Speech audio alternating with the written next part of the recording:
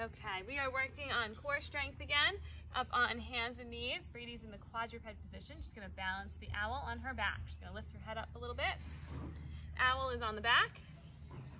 We're gonna reach one arm up in front without letting the owl fall, and come back down. Other arm, without letting the owl fall, and come back down.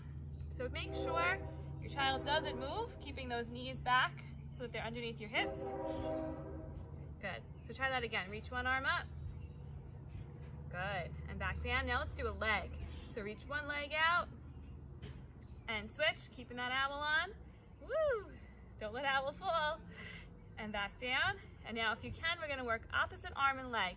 So Brady's going to lift this arm. Her right arm is going to lift up. And then the left leg is going to lift up.